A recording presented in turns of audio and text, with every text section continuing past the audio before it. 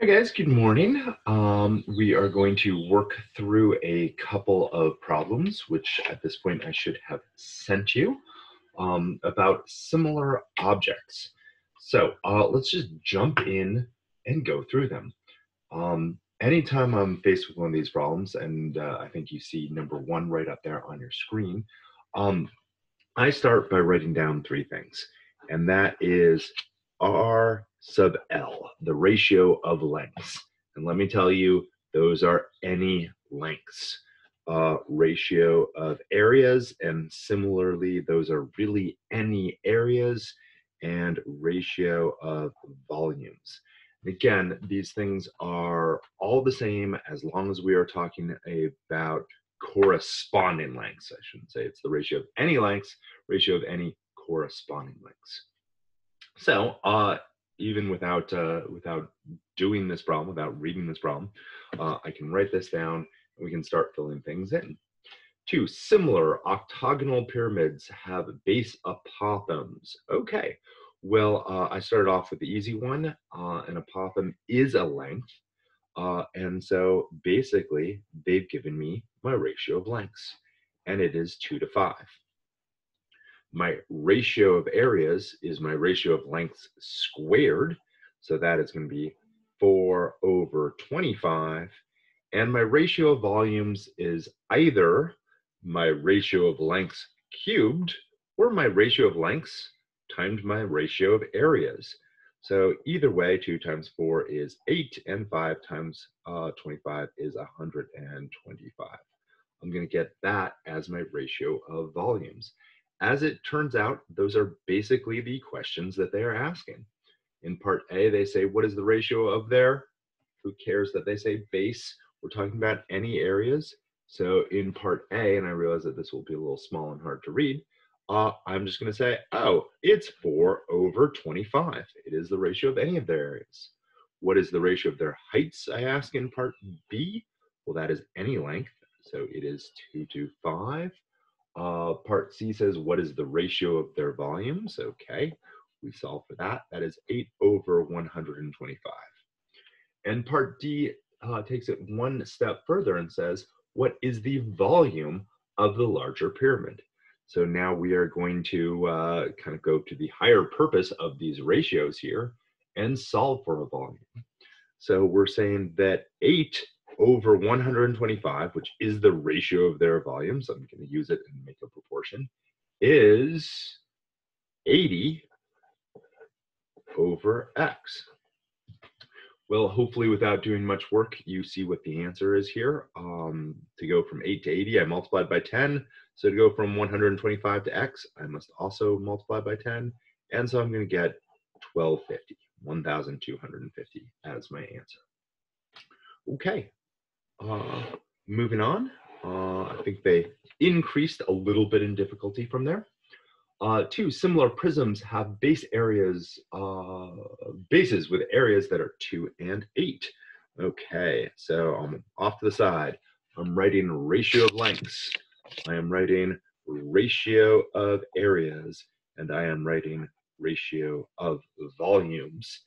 When they told me two similar prisms have base areas that are 2 and 8, they're giving me that the ratio of areas is 2 to 8, but it's reducible to 1 to 4. The ratio of lengths this time, I always think it's harder when they start with something aside from ratio of lengths. I go backwards and find it. Well, to go from here to here, I square. To go backwards, I square root. The square root of 1 is still 1. The square root of 4 is 2. And then to go forward to ratio of volumes, I'm going to multiply this by that, and I'm going to get 1/8 this time through. All right, in part A, they say find the ratio of their perimeters. Well, a perimeter is a length, that is 1/2. In part B, they say find the ratio of their lateral areas. Can't fool me, a lateral area is an area, that is 1/4. And C, of course, find the ratio of their volumes, 1/8. And find the volume, this time, of the smaller one. So 1/8 equals x, corresponds to the smaller one over AD, and this time x equals 10 for part D. Not so bad so far. Okay. I went a little bit beyond in the next one and found a picture of this frustum. I always thought it had an extra R in it, but when I looked it up, it does not. Okay, when a pyramid or a cone is truncated, the resulting object is called a frustrum. When you see one with a truncated cone, I always think of those things that elephants stand on in the circus. They stand up on their hind legs, they go, you know, frustrum. The missing pyramid on top. So the frustrum is a pyramid missing a smaller pyramid on top. The missing pyramid on top is similar to the complete pyramid before the top was cut off. If the top of the frustrum has an area of 27 and the bottom has an area of 75. Okay, so doing my same treatment where I talk about ratio of lengths, ratio of areas, and ratio of volumes. Well, they're starting off by telling me the ratio of areas. The top of the frustrum, which remember is the bottom of the small pyramid, has an area of 27, and the bottom of the frustrum, which is the bottom of the large pyramid, is 75. This is reducible. Both are divisible by 3. If I divide by 3, I get 9 over 25. And it looks like I'm being nice that these are nicely square rootable.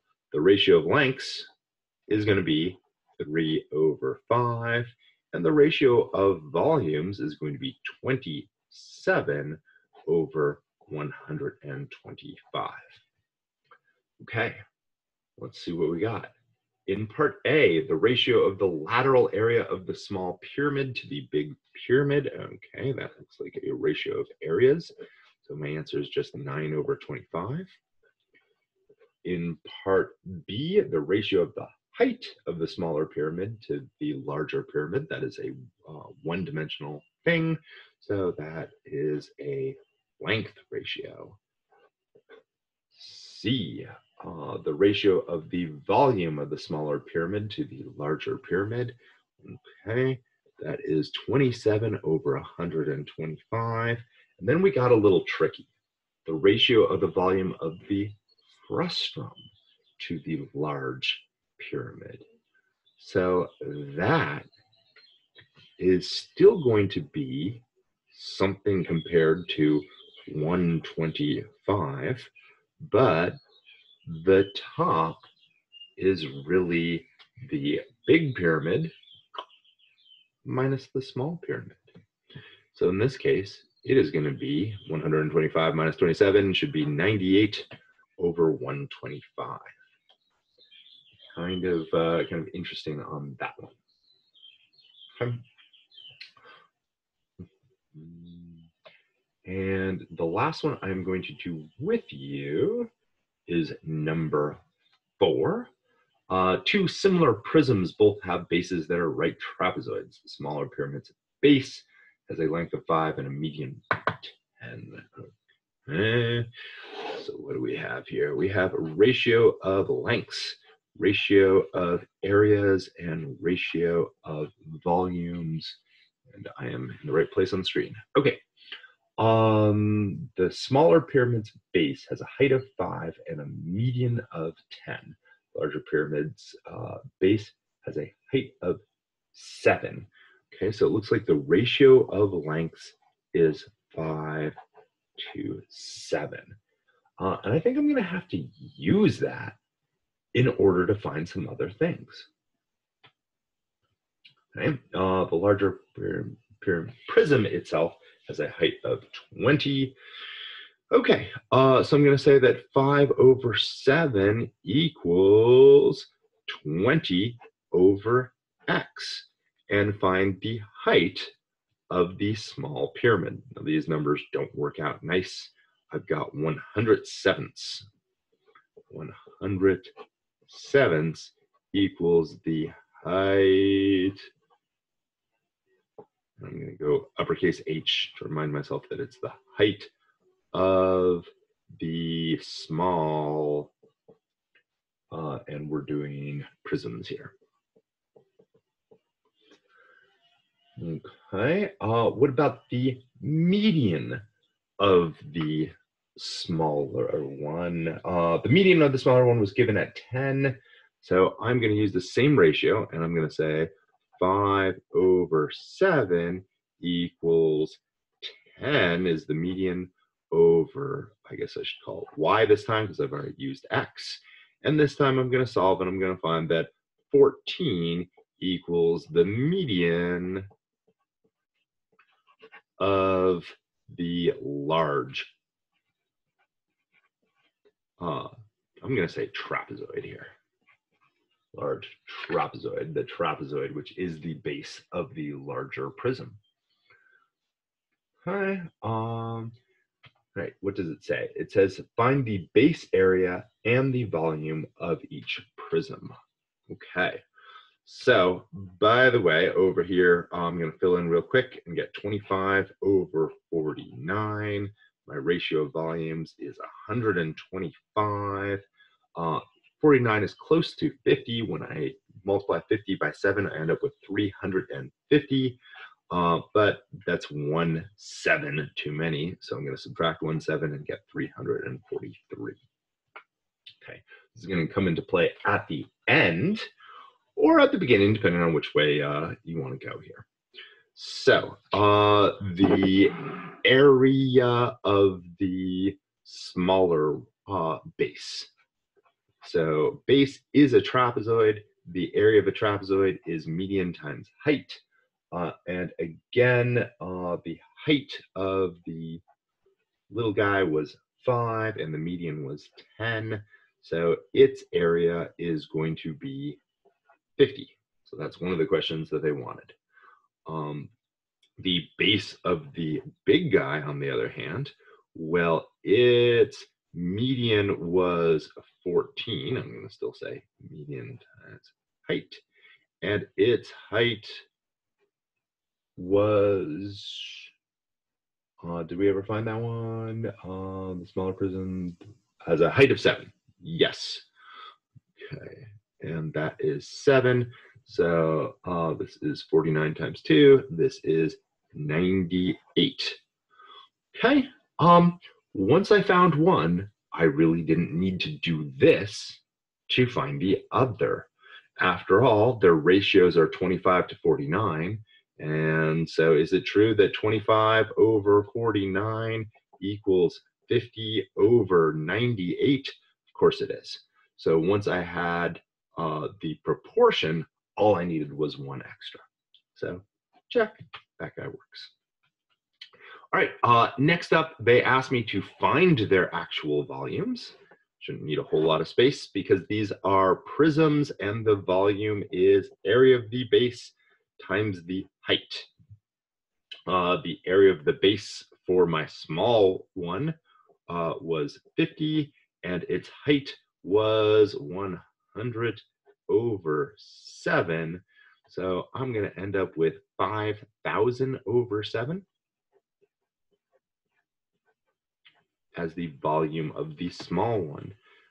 Giving the same treatment to the big one, volume is still base times height. Base times height, that is 98. Probably getting a little hard to read down here, and I do apologize. 98 times the height of the big one, and the big one is 20. And so 98 times 20 is going to be 400 and no. This is me using a calculator this fine morning. 98 times 20. That's pretty sad. I should not be doing that. 1960.